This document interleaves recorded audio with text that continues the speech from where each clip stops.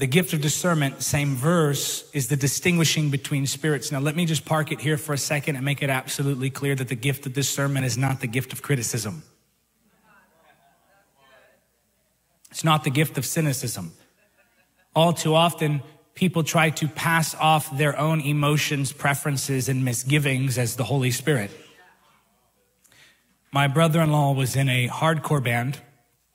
Now, I love my brother-in-law, but hardcore wasn't really my scene, as they say. I'm sure you can't picture me doing what they do, dancing, and I would come out with broken bones and bruises but you know, I remember going to one of their concerts, and as they're evangelizing through their music, I couldn't tell what they were saying, but everyone else could apparently. They're evangelizing through their music, but it was loud. It was very, very, you could feel it in your body. I remember people got saved. Not only were people getting saved at their concerts, demons were coming out of people. Like people would manifest during the concerts. So I enjoyed what God was doing, but I would enjoy it from like way in the back. And I was cheering them on from back there because it frightened me a little. And and so we're leaving and there's this woman there just complaining. And she's saying over and over again, oh, this grieved the Holy Spirit. This grieved the Holy Spirit. This grieved the Holy Spirit. And I didn't confront her, and it's not much you can do in a situation like that. But all I thought was, the Holy Spirit's not grieved. You are. And I think sometimes we can try to spiritualize our own preferences and call it discernment.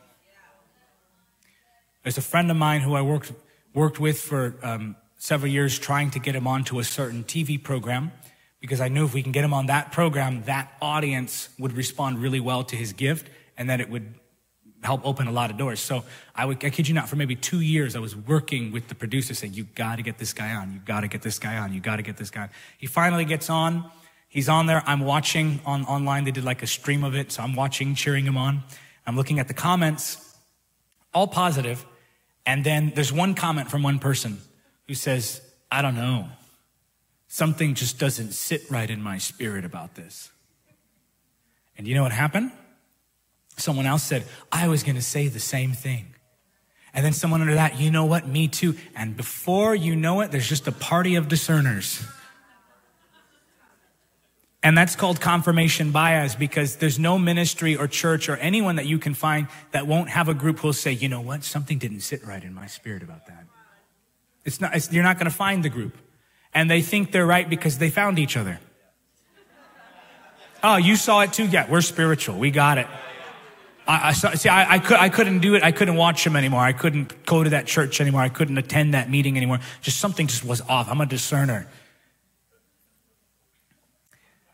And you know, sometimes I find that people get convicted by what you say, and it's their flesh, not their spirit, that's uncomfortable.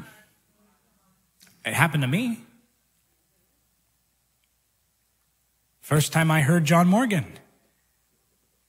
I forgot what he was saying. I thought, no, that's not right. It doesn't even sound spiritual. Years ago. Then I didn't say anything to anyone because I don't do that sort of thing. But I'm driving home and the Holy Spirit tells me, you're convicted. I said, no, you're grieved.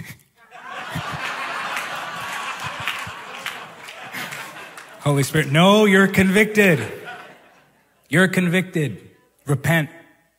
See, had it not been for the Holy Spirit helping me out there, I would have got home. Well, that preacher I don't really listen to that guy. Something in my spirit didn't sit right. And I would have never made the changes that we would have made that actually ended up helping the ministry.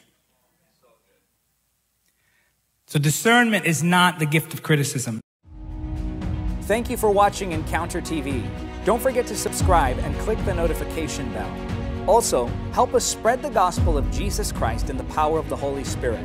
Make a one-time donation or become a monthly supporter by clicking on the donate link now.